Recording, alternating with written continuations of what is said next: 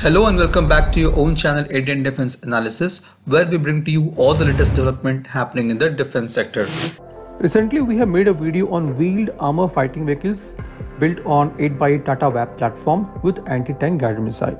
It was showcased for the first time during the dress rehearsal of Republic Day parade on 23rd January. And many of you had a question as why the wheeled armor fighting vehicle was shown on a transporter while it has already got wheels and can easily move. There was a good reason why DRDO has done that, and to understand it, we have to go a little back in the history. So in the year 2020, the Indian Army has released an RFI for the purchase of 3 dozen tank transporters. Now these vehicles were to be used for transporter of trailer 70-ton tank transporter loaded with medium or heavy weight tanks weighing up to 70 tons on metalled roads or tracks. Indian Army was looking for an 8x8 vehicle which can be operated in varied terrains of India, including desert, mountain and plains, and can tolerate temperature ranging from 0 to 45 degrees centigrade. The high mobility load carrier with a payload capacity of not less than 12 tons is expected to have the gross combined weight of 115 to 125 tons. And this gross combined weight includes the in-service trailer having unladen weight of not more than 20 tons, MBT Arjun Mark 1 having weight of 62.5 ton, or Arjun Mark 1A having weight of 68 tons, and the weight of prime mover with counter weights as recommended by the OEM. This platform can also be modified for uses such as including troop carriage, containerization for specialist roles. It is also expected to have facility for ease and quick conversion to flatbed configuration by removal of sidewalls, superstructures and tailboard. The vehicle should have locking arrangement for container transportation. So this was the Army's requirement.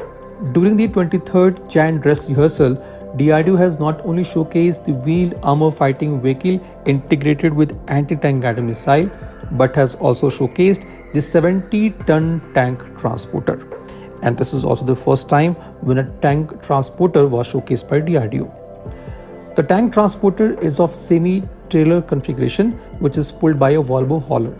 It has a modular hydraulic suspension for better mobility and manual steering by joystick to negotiate the sharp turns. The semi-trailer is also capable of self-steering. A full trailer is also under development. By showcasing the WhAFV on 70-ton tank trailer, DRDO has showcased both the capabilities now, and the orders for the same is expected when the deliveries of Arjun Mark 1A commences. Now DRDO's W was very interesting this Republic Day, and it was categorized into 4 parts, and its theme is securing nation with effective surveillance, communication and neutralizing threats. The first part is displaying underwater surveillance platform, which includes sonars like Hamsa series of sonars for ships and low frequency dunking sonar for helicopter launch surveillance. Second part of this W was having land surveillance, communication and neutralizing platforms showcasing D4 counter drone system, which can perform real-time search, detection, tracking and neutralizing of the targets. 2 units of quick reaction surface to air missile QR-SAM weapon system, battery, multifunction radar and missile launcher vehicle was also being displayed. Besides, 2 versions of software-defined radio, man-packed and handheld are part of this W. DRDO has developed the software-defined radio for secured communication. The third part of this W was showcasing the air surveillance and communication platforms such as Airborne Early Warning System and Tapas BH Medium Altitude Long Endurance UAV.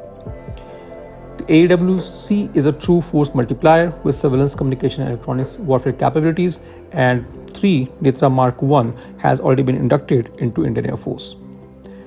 The rear, which is the 4th part, is representing DRDO's research activities, wherein a semiconductor R&D facility has been demonstrated. In this part, DRDO has also depicted futuristic technology in the field of semiconductors, detectors, and next generation sensors. The indigenously developed wheeled armor platform carried on a 70-ton trailer was also displayed by DRDO in the form of actual equipment. Many more DRDO developed systems such as Arjun main battle tank, Nag missile system, BrahMos missile, short span bridge and Akash NG were also showcased. This was today's update. Please let us know your views on this in comment section. If you like the video, do not forget to like, share and subscribe. With this, I would like to say goodbye and Jai Hind. We'll soon back with more interesting and amazing development happening in the defense sector.